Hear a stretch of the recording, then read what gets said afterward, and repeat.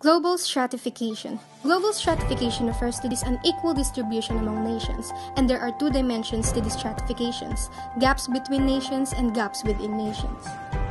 And when it comes to global inequality, both economic inequality and social inequality may concentrate the burden of poverty among certain segments of the Earth's populations.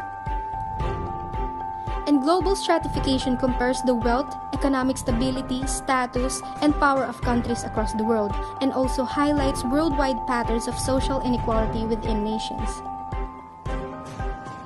In the early years of civilization, hunter-gatherer and agrarian societies lived off the earth and rarely interacted with other societies, except during times of war. And as civilization began to grow and emerging cities developed political and economic systems, trade increased as did military conquest. Explorers went out in search of new land and resources as well as to trade goods, ideas, and customs. They eventually took land, people, and resources from all over the world, building empires and establishing networks of colonies with imperialist policies, foundational religious ideologies, and incredible economic and military power. In the 19th century, the Industrial Revolution created unprecedented wealth in Western Europe and North America.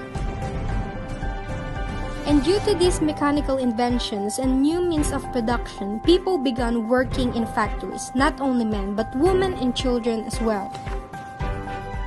The Industrial Revolution also saw the rise of vast inequalities between countries that were industrialized and those that were not. And as some nations embraced technology and saw increased wealth and goods, others maintained their ways. As the gap widened, the non-industrialized nations fell further behind. And according to Rostow, as industrialized nations become rich, other nations became poor.